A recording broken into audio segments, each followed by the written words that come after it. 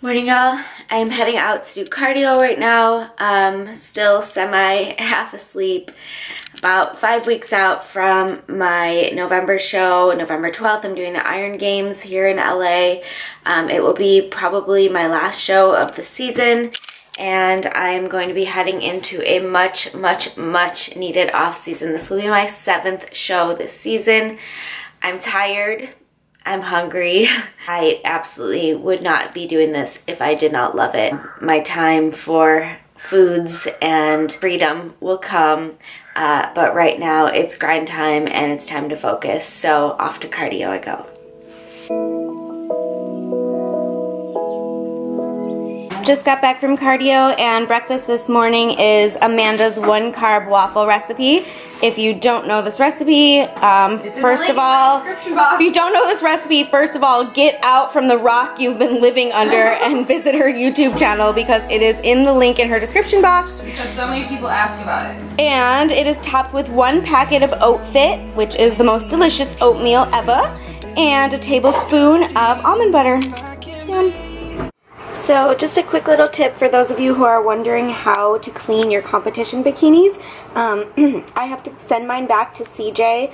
I get my suits done by CJ's Elite Competition Wear, and I'm sending mine back to her to be adjusted for my next show, which is in about 5 weeks.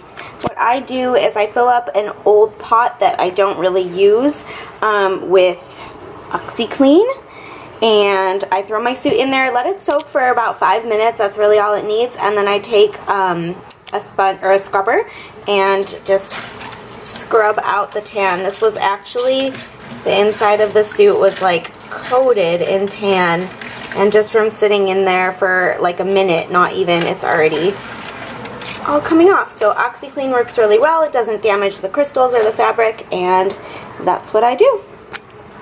It's Randy's last day in town. No. So sad. But only for 10 days. She's gonna be back in 10 days. Yay. I love you. Look at my hair though. Look, I did Randy's hair for her lip fit shoot. The best it's ever looked. Check out how beautiful she looks.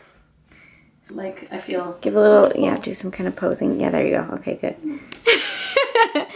So, we are getting ready to head to OC. We're going to go to the Lip Fit warehouse. Randy has a shoot with Lip Fit, and I'm tagging along.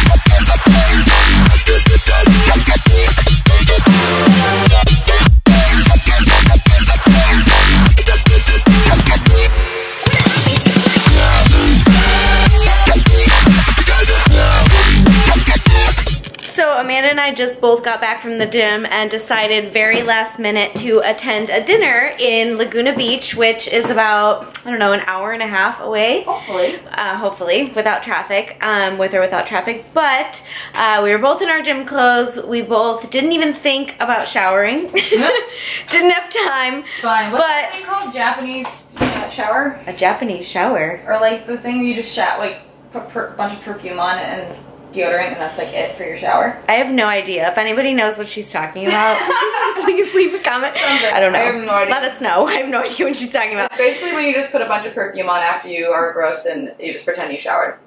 You smell like a shower, but you didn't. Is there a name for this? Anyway. We just did it. This is what happens when we get ready in 5 minutes, and I think it's a pretty good turnout. Woo. She looks amazing. Just a little lotion that smells good. I quickly did my hair. Where's your outfit from? I have no idea. Like Forever 21, literally. Oh, Steve Madden shoes. Cute. Forever 21 top. Super cute. Let me do you now. Okay. You explain. The pants are from Those are so cute. Charlotte Russe, actually. They were like a 2 for $30 deal. Okay. Boots are Steve Madden. This is from Fashion Nova. It was like $10. Clearly we splurge on shoes as opposed to outfits. Choker is from Forever. So everything is like bargain shop except for the shoes. Cute. Woo! Oh, that hair flip though. We just got, whoa, hello. Wow. This works. We just got to dinner. We are at Mozambique Steakhouse in Laguna Beach. And here is our delicious appetizer. So we're starting with a portobello mushroom stack. It is portobello mushroom on the top, tomato stacked with some hummus, and a little bit more mushroom. Alright, so we also got an 8-ounce filet as our entree. We're going to split it. It came with some mashed potatoes and 1 piece of asparagus for each of us, apparently. This steak is literally cooked to perfection. Medium rare, perfection. So good. Are we in the photo shoot or? So good. Last night was so great. As you guys could tell from the clip, Amanda and I went out to dinner with some friends to celebrate a friend's birthday at Mozambique Steakhouse in Laguna Beach. We shared an 8-ounce filet, some veggies, and a portobello mushroom appetizer, which was amazing. The only downside was I checked my bank account this morning and the server charged me $400 instead of $40, but we got that taken care of, so we are all good. I'm headed to the gym to meet my neighbor today. We're going to train together, do some shoulders. I am wearing the new Live Fit sports bra. Hang on, do a little car strip here. So freaking cute. These mesh panels are just adorable. They just launched this new line a couple of days ago and I was able to get my hands on one of the sports bras and I love it. Also going to be getting in a cryo session today and then just catching up on client emails. I am currently accepting new clients for both weight loss and for competition prep right now. So if you are interested, I will put all the information in the description box. I only take on a limited amount of clients at a time. So if you're interested, please reach out to me ASAP. So Golds has been pretty crazy about us filming in there, so I wasn't really able to get any good footage for you guys, but that workout with Sam was absolutely just what I needed. This week has been really tough for me. I've been feeling weak and tired and not really feeling into my workouts. Yesterday, to be perfectly honest with you, I left mid-workout. I've never done that. I was training legs and I just could not get my mind in the right place. And normally, even when my mind isn't right, I'll hit the weights and forget everything and end up having a good workout anyway, but yesterday was just not that case. I've had a lot of like anxiety this week and just things hanging over my head that I really need to take care of outside of my prep. And I think that that's really just clouded my ability to really get in the zone with my workouts.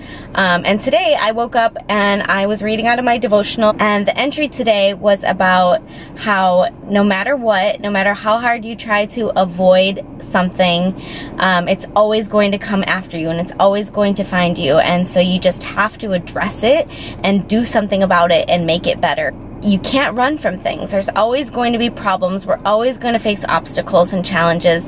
Anxiety is something that I've dealt with for pretty much my whole entire life. However, I've learned coping mechanisms for it. I've learned that when I see my anxiety start to creep up, things that I need to do to self-care and to minimize those anxious feelings. And this week, I've really neglected doing those things. I really need to take the time to take care of my mind and my soul. Otherwise, I'm not going to be able to take care of my body. And that was very clear in yesterday's workout when I just could not. I just couldn't do it. I left and I got home and Amanda asked me, how was your workout? And I said, it was shit. Today, I ended up on a positive note, on a high note. I'm feeling good.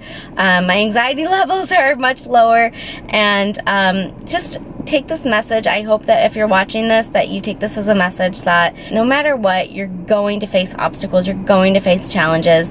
Don't try and run from them. Just be strong and tackle them head on, and don't let the challenges make you feel like you're weak or less of a person, because they happen for all of us. They're inevitable. You know that nothing great is ever accomplished without a struggle. So if any of you are feeling this way, if you're feeling anxious, if you're feeling worried about things that are outside of your control, if you're thinking about the days ahead instead of what's right in front of you, stop right now and just refocus on the moment right here, right in front of you. Focus on the present and focus on the things that you can do and not the things that are outside of your control. Focusing on what you can change, focus on changing your mindset rather than focusing on the things that are outside of your control. I hope that this message was helpful for some of you, or that you can at least feel like you're not alone and that these kinds of things happen for all of us. We're in this together, fam. So thank you for watching. I always appreciate your thumbs up and your comments. So please give this video a thumbs up if you enjoyed it. Comment below, and I will catch you guys next time.